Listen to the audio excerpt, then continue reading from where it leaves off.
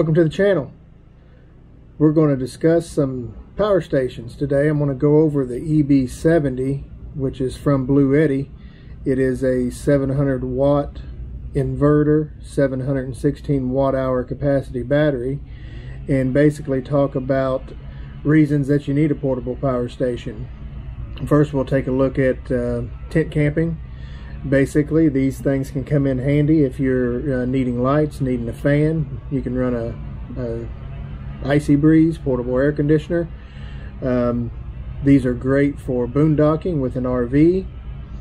Basically, if you are somewhere where you don't have a power source, this can help you. The same thing with lights, fans, little mini heaters, heating blankets, things like that. A lot of uses for them. Charging your phones, your tablets, your iPads, your drones, camera batteries.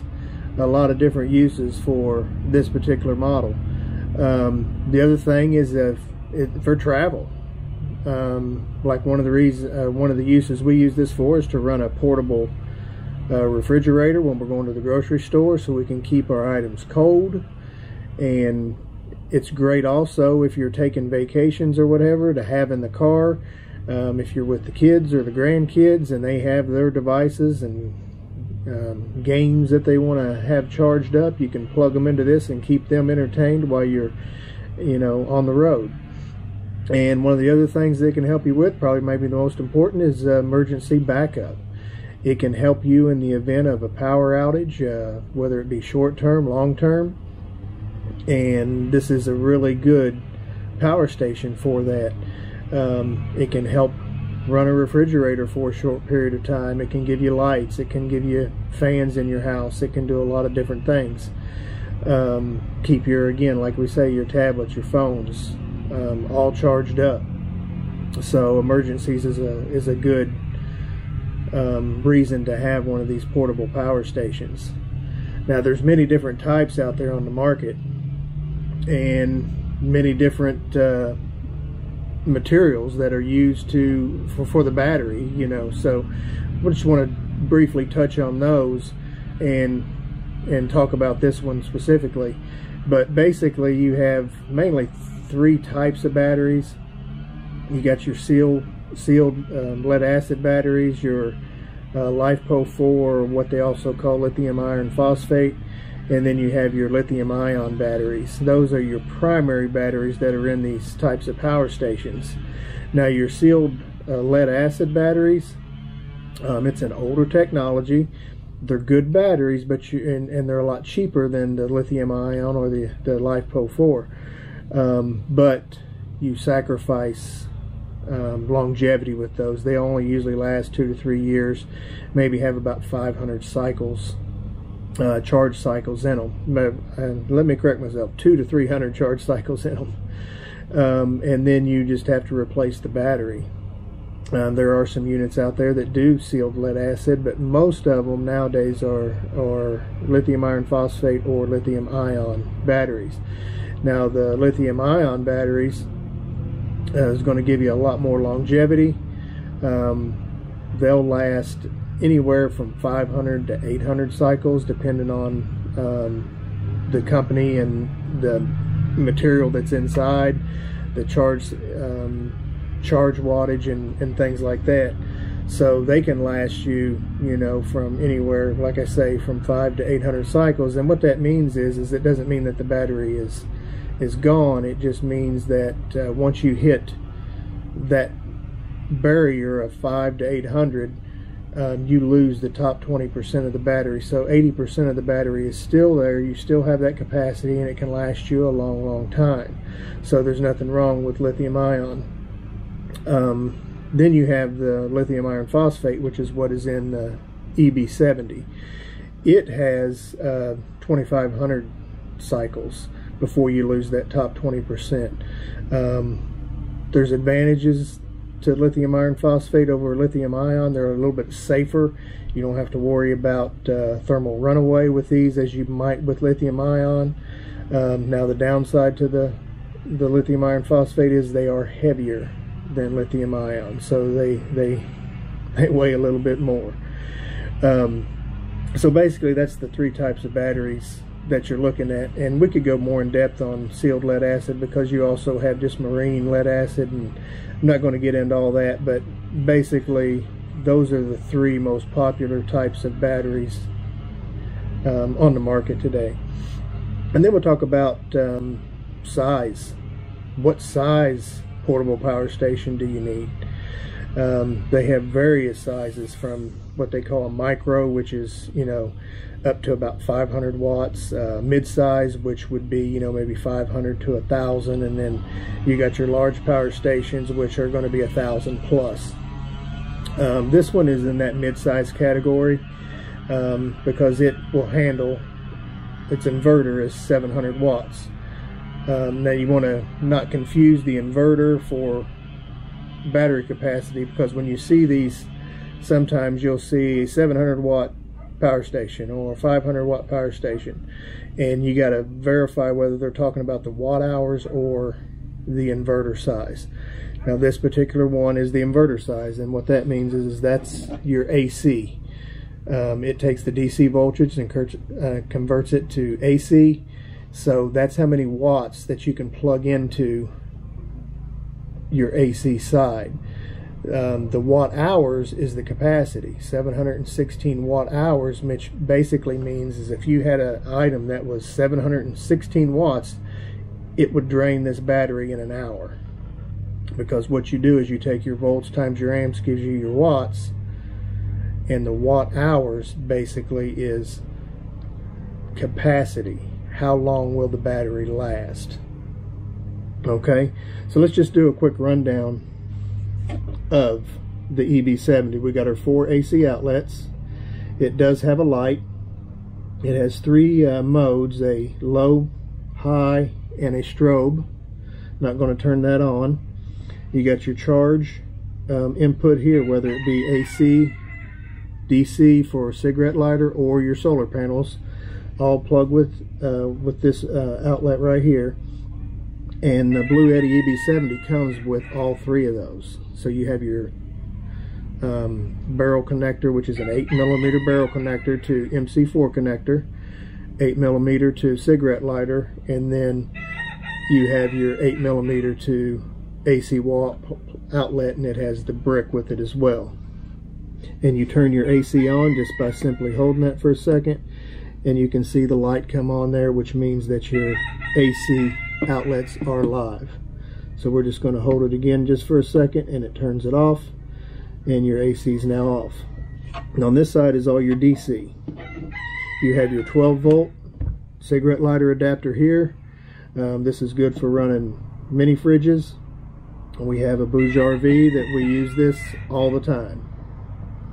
Now it does have 2 12 volt 10 amp 5521 barrel connector outlets.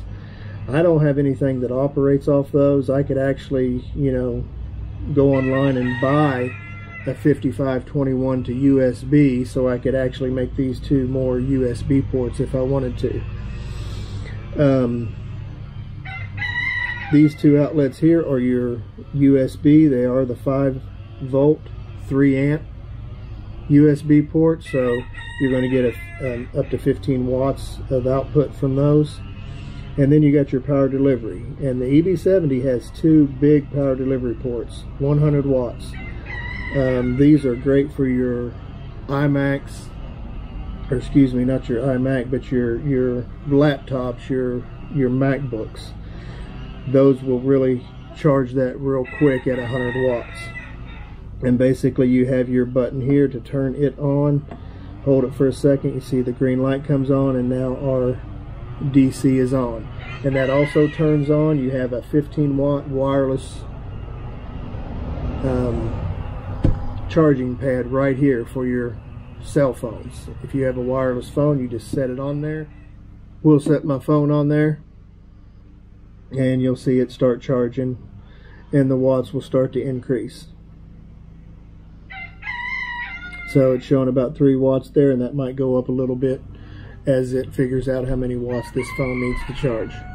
So it's a nice little power station, and basically I'm going to show you also how to determine what you can run with this. And basically I got a couple items here. First I'm going to start with this little space heater. Now this is a personal space heater. This is not a big one. You don't want to try to run a 1500 watt space heater on this, because this is a 700 watt inverter. It's not going to run it. But basically, the way that you can tell if your power station, and this is a good way to size your power station as to what you need, is think about what you're running with it, what you want to run with it. Here's a little space heater here, and I'll put this up here as you can see that this thing will take 300 watts. If you look for these tags on all of your appliances, most of them will give you either the watts, or they will tell you what the volts are with the amperage, and you basically just take the volts times the watts, and that'll, or excuse me, volts times the amps, and that'll give you the watts. So that way you'll know if your power station can run it. So this one says 300 watts at 120 volts. Now let's plug it in. We're going to plug it in first. We're going to turn our AC on, and then we're going to turn our switch on, and you'll see this. I'm going to turn this away from the camera, but you'll see those volts start to climb, watts start to climb. Let's take my phone off there so we just get the watts for the heater, and it's slowly going up, and it'll continue to get up. This has no setting on it. It's either on or off, so it should climb to up to close to 300, if not a little bit over, watts. 257, 269, still going up, and it'll settle in. So this one's going up a little bit more than what the rating says, so we might put a kilowatt on there and just see how accurate that is. But it's putting out about 360 watts now. Now it's settling in.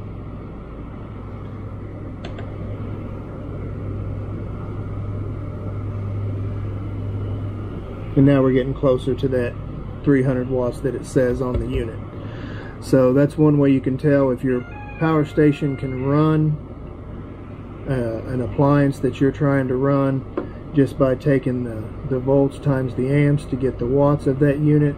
And I'll show you another example here of another item that I have that doesn't give the watts, but it gives the volts and the amps. So this will run that no problem, and this will probably run this little heater for a couple hours based on how many watts that it's pulling, because basically you have 716 watt hours of capacity, and basically you just divide how many watts you're pulling by that, and that'll tell you how long. So if you take 318, and let's just do it here live on camera so you can see. So we have a 716 watt hour battery divided by 318. That'll run for about 2.25 hours. So basically that's how you determine that. So we're going to go ahead and turn this off, unplug it, and let's use another example. We have a fan here, and I'm going to hold it up to the camera so you can see that little tag. I don't know if that's going to focus for you, but that's what it is, and then I'm going to read it. So basically what you're looking at is it's 120 volts at 60 hertz, and it pulls 0.6 amps. So how many watts is that going to be for the Bluetti to handle? So basically we're just going to take 120 times 0.6, and that fan should run at about 72 watts. Now one thing to remember on your power station, this isn't a 120 watt outlet. It's about 110. Let's put our kilowatt on there and we'll show it to you. So you can see your volts is about 110. So that's all that it's going to supply to that. So if we have 110 volts at 0.6 amps, we should be running at about 160, or excuse me, 66 watts on high. Now this will run lower because it has 3 speeds, so let's see how close it is. Let's move this up over so we can see the screen, and let's move this to watts and compare the kilowatt to what the EB70 says. So our power's on, and we're just going to go straight to high. And our kilowatt is saying 63.6, 63.5, bouncing around, and it's saying about 57 here. And that is on high. Now the reason that's going to be different again is because this is a 110 outlet. The fan will run on that, even though on the tag it says 120 at 0.6 amps. So we're pretty close, but there's about a 5 watt difference between the kilowatt and what the Bluetti says. Let's turn it on a different speed. We'll go all the way down to low.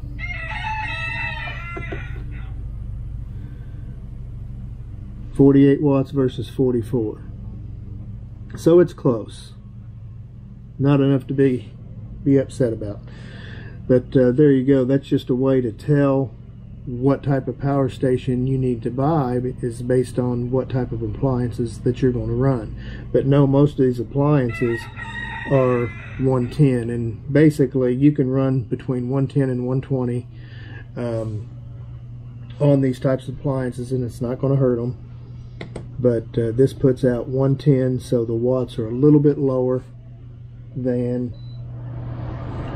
what it's rated for. And it's consistently right back up to 62 and 57. So that's a good example. Now we're going to show you a bunch of stuff plugged into this. Basically, we have an iPad, a Fire tablet, an iPhone, a portable speaker, the heater that we showed you earlier, and the fan that we showed you earlier. So the DC is on, and we're pulling 29 watts from 2 tablets, a phone, and a Bluetooth speaker. So let's go ahead and turn the heater on, and we'll turn the fan on, and we'll see how many watts the EB70 pulls. We'll give it a few seconds to wind up, because we saw this heater takes a few minutes to get up to its maximum. And you can see that the EB70 is handling all this equipment with no problem whatsoever. We're still well under the 700 watts. It looks like it might be stabilized, and it's running. Yep, looks like we're settling into about 430-ish watts. So we have 1, 2, 3, 4, 5, 6 items running off this EB70 right now, and we could actually add a few more watts to it and still not maybe be at the 700 watts that it's capable of. So it's a nice unit. I use this thing all the time. Like I told you in another video, we use this a lot just going to the grocery store and running our 30-quart Bouge RV refrigerator freezer, and it does no problems. I've ran it for as long as 13 hours before. I've never taken it to its max, so to be honest, I don't know how long it would run it, because it kicks on and off. It's hard to determine, but it will run it. And this is a regulated output right here too, just so you know, and that's one advantage with LifePo.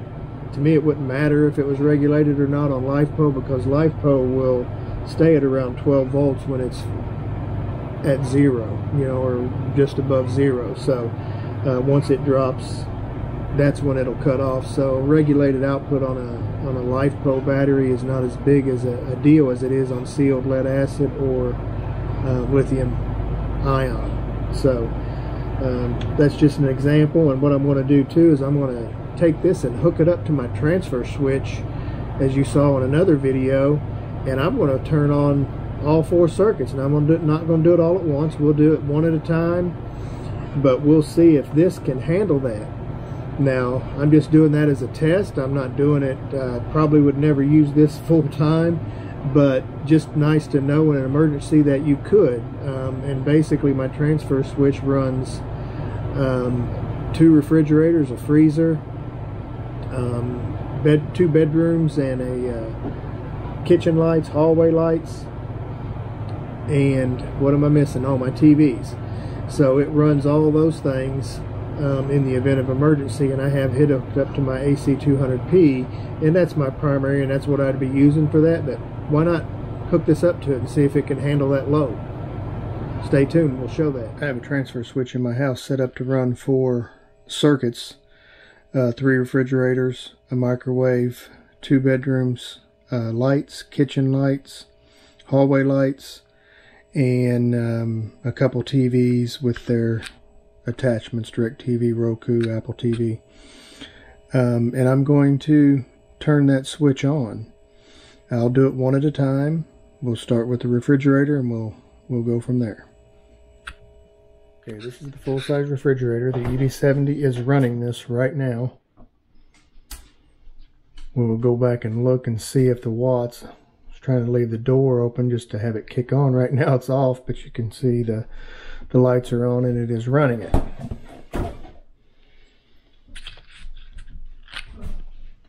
So we will catch it when it kicks on and record the watts that it's pulling from the EB70.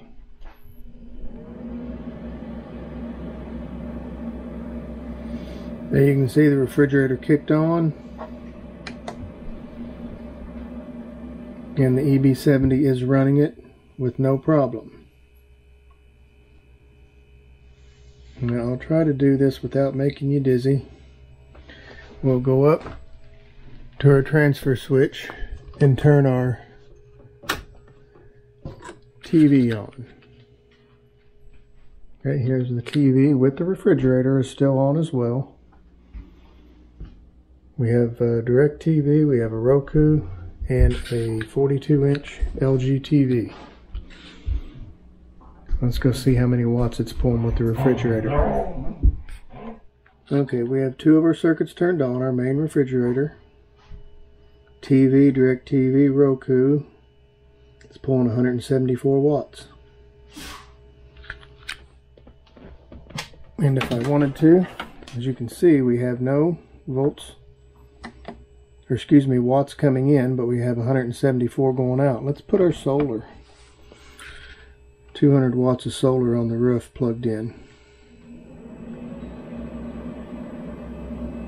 Now you can see we're getting a little bit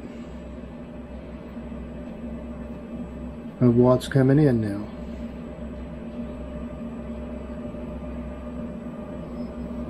So that's from 200 watts of solar on our roof, 116 watts coming in, 173 going out. Let's try to add some more to the circuit. Let's turn on another transfer switch. Let's see if it will run this freezer and this refrigerator. And it could overload here, but we'll give it a shot. Okay, we turn the transfer switch on to the freezer and the other little refrigerator here in the pantry. Now this thing will surge up to 1400 watts as we talked about earlier. So it'll do 700 watts and surge to 14, so it should handle. So we basically have 2 refrigerators and a freezer, a TV, a DirecTV, and a Roku running off of this right now. Now my 4th circuit is a microwave and some lights. We will not attempt to run the microwave because I know it will not run the microwave. But let's turn the lights on and see what it pulls when we have that other circuit on. Okay, as you can see, 355 watts with all those circuits running. We have 118 coming in from solar. Now I just wanted to show you the power of the EB70. I would probably not use this in this fashion for long term, because at that watts it would only run those 4 circuits for a couple hours. Longer with the solar coming in, maybe I might get, if I did the math, I'm just going to do it in my head, roughly 4 hours if I was able to do it during the day. But at nighttime, you know, you're not going to have any watts coming in, so you're looking at 2 hours at night and maybe 4 hours during the day. Maybe a little longer, but anyway, that's if you're not, you could turn the TV off, what have you, but anyways, just to give you an example of the power. So just to recap, we have 1 freezer, 2 refrigerators. One of the refrigerators is a full-size refrigerator. The freezer is full-size. We have a TV, a Roku, a DirecTV, and lights in 2 bedrooms and in our kitchen and hallway, all running off of the EB70. The fan has kicked on, but as you can see, this can handle the load, and it's handled the surges of the refrigerators and freezers kicking on.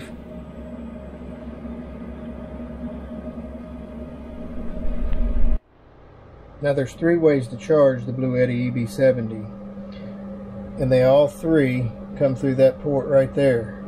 But you have your charging brick, which I'll show you right here. You have a 12-volt outlet, or excuse me, a cigarette lighter outlet, which is from a car, or I could literally plug in from the EB150 to there, as I've showed you before. You can charge that way, and then by solar. And I'm going to show you all 3 methods, but right now I'm showing you we are charging by the wall outlet, and it's putting out about 194 watts going in, and I just have that plugged in to my AC 200p, and my AC 200p is running my transfer switch as well. So my refrigerator and TVs are going off of it right now.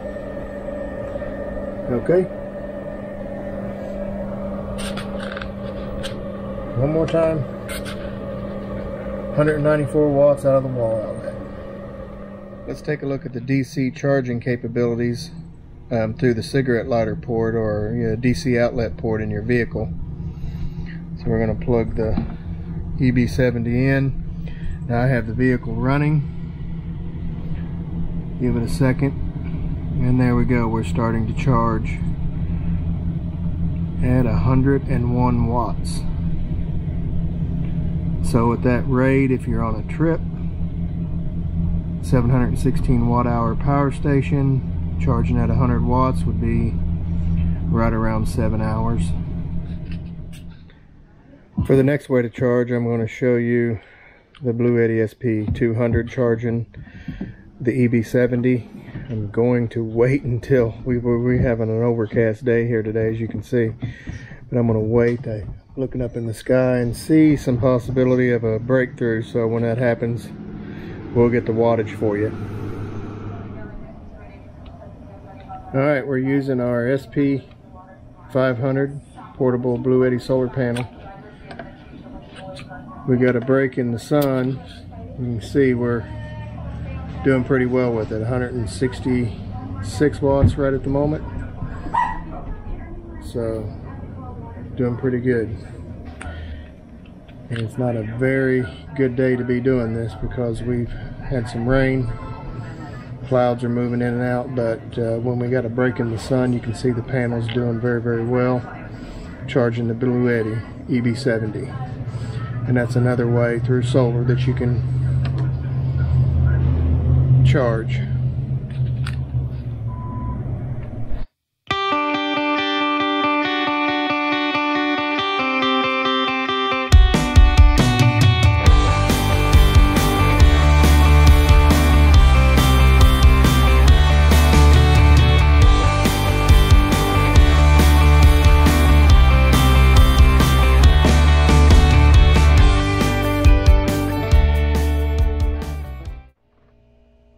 Okay, we just finished the capacity test on the EB70 and just wanted to go over the results. Bluetti reserves 10% of the 716 watt hours to protect the battery.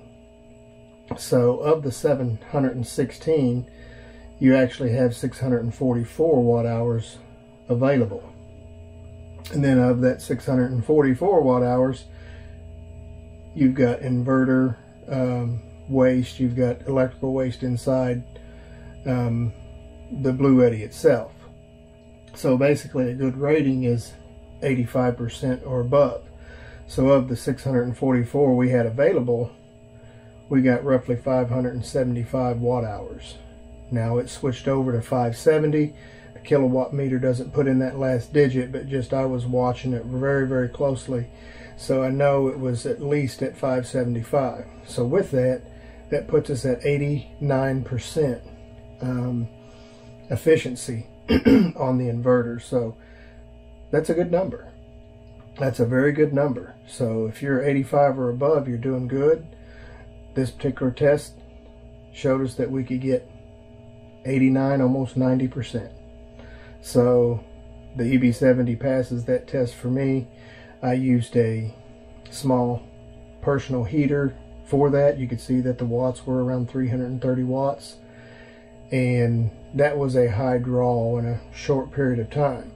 If you use a lower draw, maybe that capacity will be a little bit better. You might get a little bit more than 575 watt hours.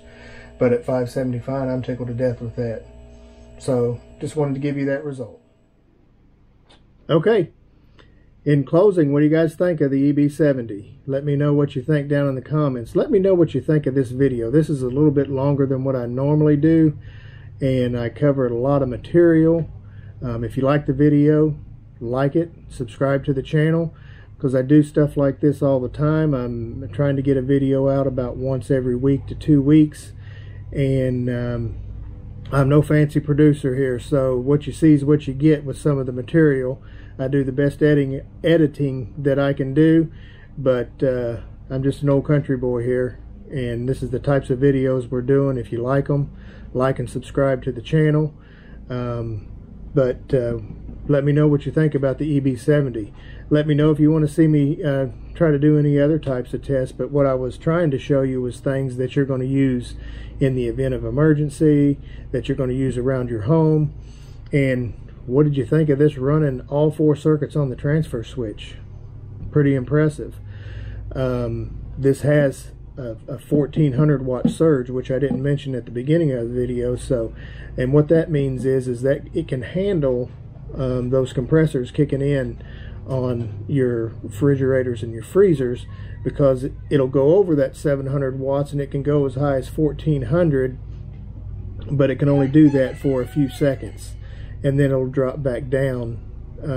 Or you know, if you have something that's over the 700 watts for a long period of time, it's going to overload and shut your outlets off. But we had 2 refrigerators, a freezer, 2 bedroom lights, kitchen and hallway lights, TV, DirecTV, Roku, all running off this. You saw the watts that it was doing. This is an impressive machine, and I knew that already because I've been using it and I love it. So tell me what you think.